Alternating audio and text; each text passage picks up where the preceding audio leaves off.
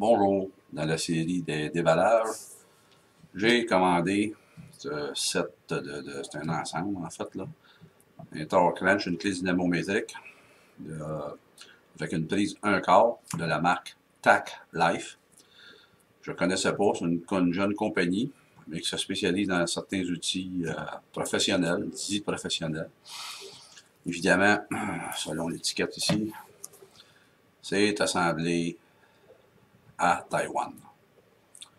Avec, bon, un paquet de numéros ici. J'ai fait des recherches sur Tacklife. Il y avait d'autres, il y avait la marque Tecton, entre autres, puis d'autres marques plus ou moins connues, des choses plus ou moins cheapettes. Lui, le prix était de 53 et quelque chose là, sur Amazon. J'ai fait des choses comparatives, puis c'est ce que lui qui me semblait être le mieux.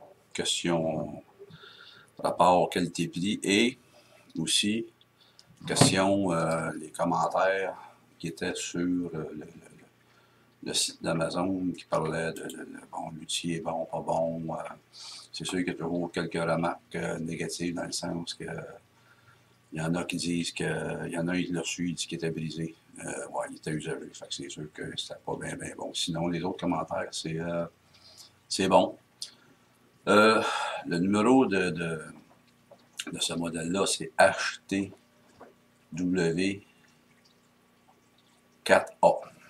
Un numéro bizarre, mais bon, c'est comme ça que ça fonctionne. C'est un. Il y a 24 dents, le ratchet a 24 dents. Et puis, ben, on va l'ouvrir. Il est supposé avoir des petites surprises dans ça, des petits extras. Fait que, on va procéder à l'ouverture de cette nouvelle babelle.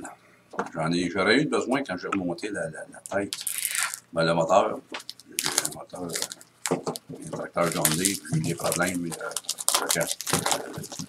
casquette de tête était craqué, il a fallu que je le remonte, puis j'en ai un autre qui est dynamométrique, mais elle c'est une demi, fait que les coupes sont pas mal plus élevées. Ça m'aurait pris ça, un coupe plus bas, mais bon, j'ai fait avec. Et voilà. Eh bien, c'est comme je pensais, dans le sens, il n'est pas gros, mais c'est une prise 1/4, fait que c'est tout à fait normal que ce soit pas gros. Bon. Ça semble pas mal à ce qui était annoncé. C'est un bel outil, il est quand même pesant. Avec, on peut voir ici,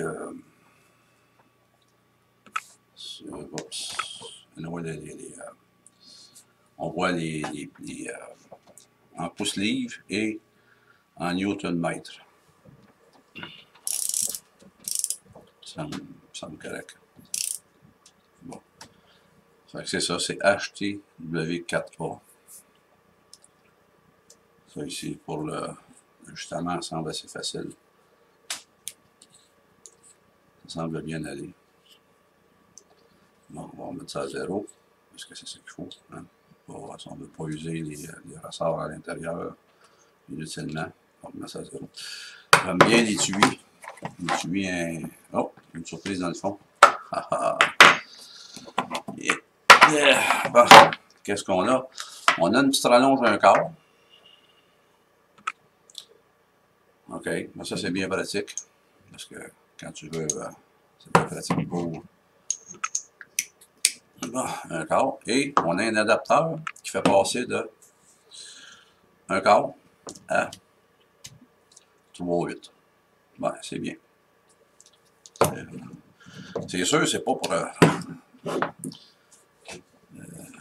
torquer des roues de camion ou des roues d'une auto, mais c'est pour les petites choses comme les têtes de moteur sur un moteur les petits moteurs. Ça prend ça, c'est des petits coups qu'il faut faire. Fait qu'avec une clé dynamométrique, une demi, c'est comme c'est gros un peu. Si tu torques trop, c'est pas bon. Tu peux crocher la tête du moteur qui sont pratiquement toutes en aluminium. À date, ça va. Bon, qu'est-ce qu'il y a dans le sac? On a une carte de garantie Tacklife The future of tool. L'avenir des choses. Bon. J'ai une petite carte ici à remplir. Bon, on me dit tout quoi faire. Bon, c'est une procédure qu'il faut faire évidemment sur Internet et remplir toute la bidule. Je ferai ça plus tard. J'ai aussi un certificat de calibration. Donc, quoi qui a été calibré. Ça va de 20 livres, 20 livres à 200 livres au pouce carré. Ou en newton.